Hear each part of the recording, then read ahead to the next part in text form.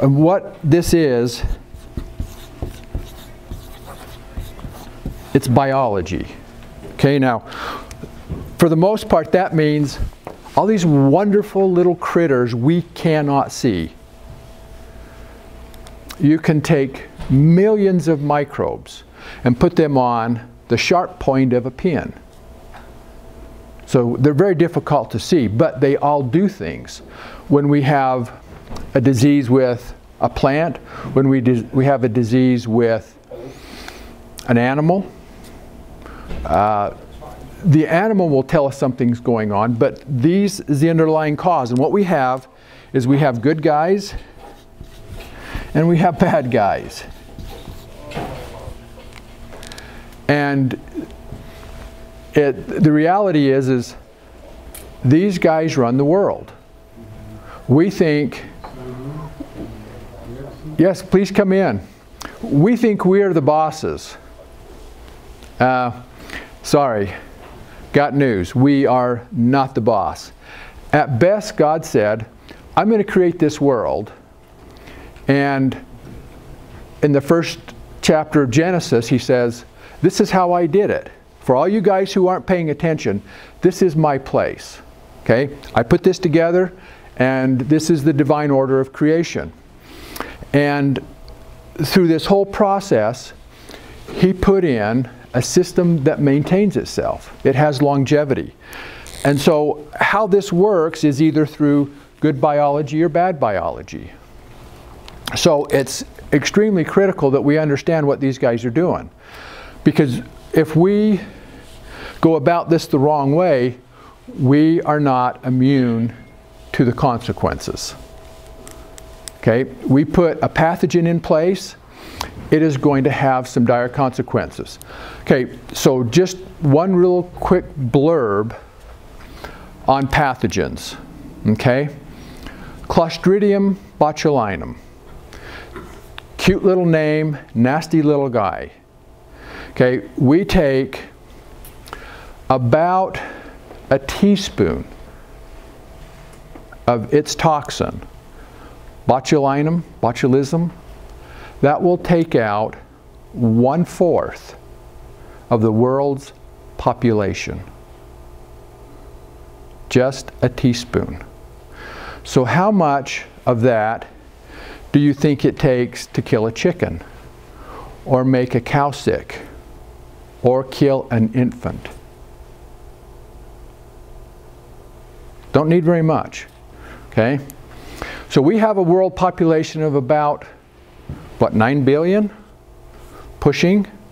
So you can take out over 2 billion people with a teaspoon of stuff. Some of these microbes are pretty nasty on the bad side. So how does God control the bad guys? With the good guys. That's how his system works. We try to control the bad guys with a synthetic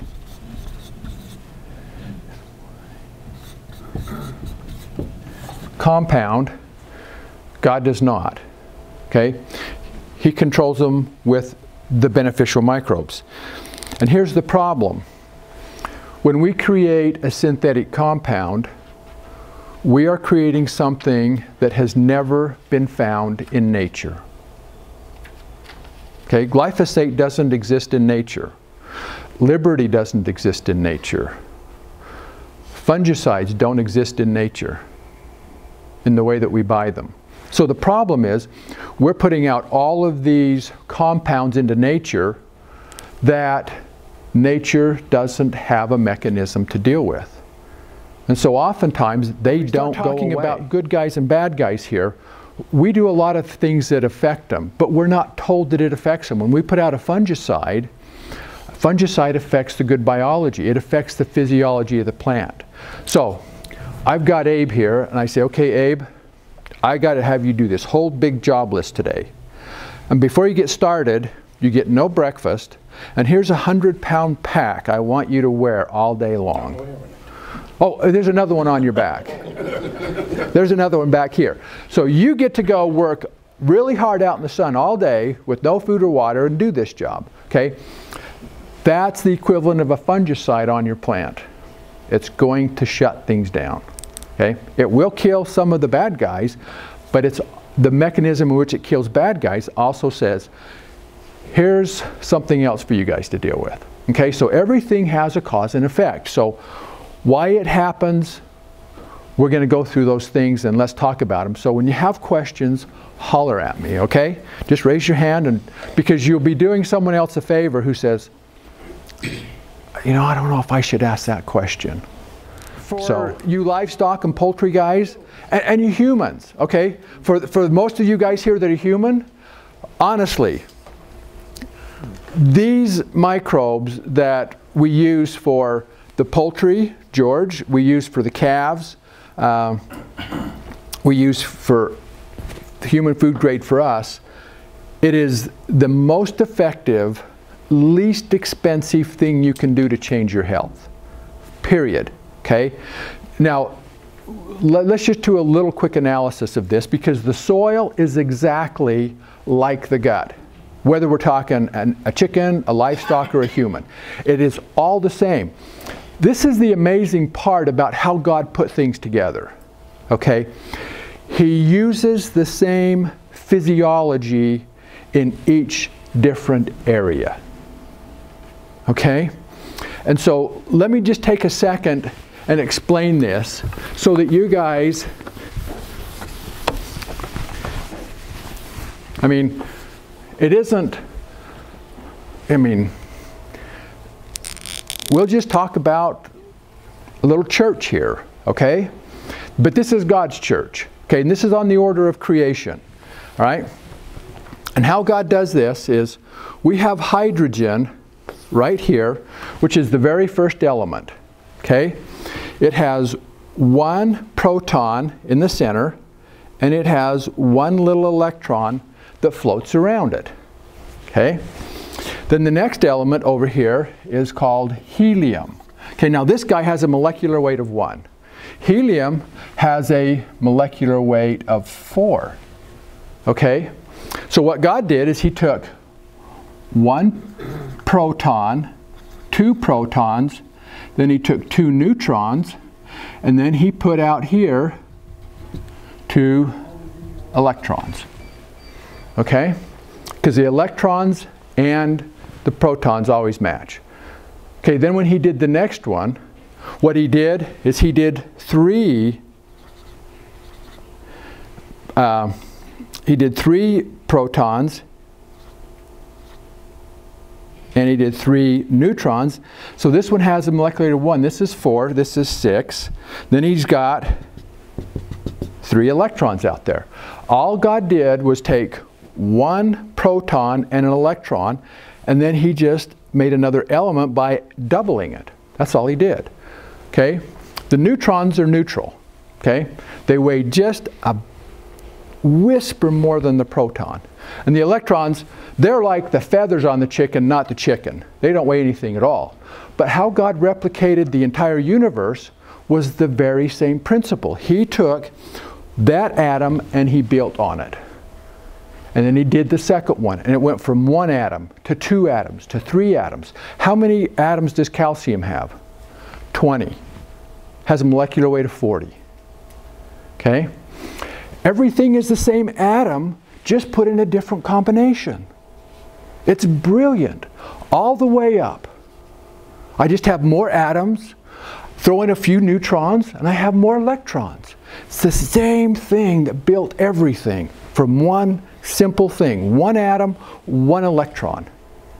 Everything is on the same principle. The whole world, the whole universe, everything that we know out there, every form of energy is on the same principle. Pretty simple. Pretty brilliant. Okay? So when we look at this order of creation, God does this with everything. So physiology in an animal is really no different than physiology in a human or in the soil, because everything on this planet that I've been able to find that's natural or unnatural gets made first of minerals. Okay? Can anybody tell me anything on this planet that's not a mineral? I can't. Okay, now when it comes to our life and what we do, okay, we have bodies, and if we keep reading in the Bible, it says you're dust, and you're going to go back to dust. Okay, so that's pretty plain. Do you know how much we're worth in dust? Human body? Well, don't want to give you guys a big head. About $2. That's our trade-in value when we go back to recycling, okay? But the cool thing is, while we're alive, we have this biology system that says, how do I sustain or restructure all of these minerals? Okay, so we got Reuben. He says, you know, I got to have fingernails, got to have toenails, I got to have bones, you know, and I've got to have, I'm going to go work really hard, so I need muscles. Okay, so all of these things have to get put together. And what happens is, whether it's a soil microorganism or a gut microorganism, it has to take a resource that's made of minerals and change it into all of these various compounds. So George, like you're talking, is when we put microbes into the system, if they're good microbes, something beneficial is going to happen. If we put in pathogenic microbes into the system, they're going to produce something that is detrimental. Okay, simple as that. There's two hard, fast rules. Is good microorganisms and bad guys. Okay? These guys produce nutrition. These guys, without exception, produce toxins. And it is just as black and white as that. Period. There are no exceptions. Okay? So, as we talk about the soil, how do we get all of these insoluble minerals that God put here into a plant and not waste it? Well, fertilizer companies weren't around when God started all this. There was another system in place, and so what was that system? How did it all work, and what went on? Well, it was the biology system. And so what type of biology is doing what type of work in our systems? And that's what we're going to talk about. How this stuff works. Because we think we're in charge out there. At best, God gave us a role of stewardship. He created the planet. He put all the laws in place. And if you think about it, when you think about a crop, you don't have to teach a crop what to do. It already came pre-programmed. Marty, do you have to teach your animals what to do? They came pre-programmed. Guess who didn't? You got her, George. We did not come pre-programmed. We get the principle of agency. We get to choose to say, you know what? I want good microbes, or I want some really bad guys. I want to see if I can outwit them. Get the upper hand on them. I want a challenge today. Mike says, you know what? I can do this. Okay? That is going to be a really tough role. So this system, as beautiful as it is already in place. If we understand it, we are better as managers. Because last I checked, this place was here before we got here, and I think it's going to be here after we leave. So it really isn't ours, but we get the opportunity to learn. And that's what we take with us, is this understanding of how we steward God's work. Because one day, all of us are going to have a conversation with Him. And this will be part of it. Okay? Do we understand who He is and what He does. Okay? So, as we get into this, just remember that when we talk about something in the soil, the same thing is going on in the gut. And it doesn't matter whose gut or what gut. It is biology altering minerals, and if they're there, something happens. If they're not there, something doesn't happen. Okay? So,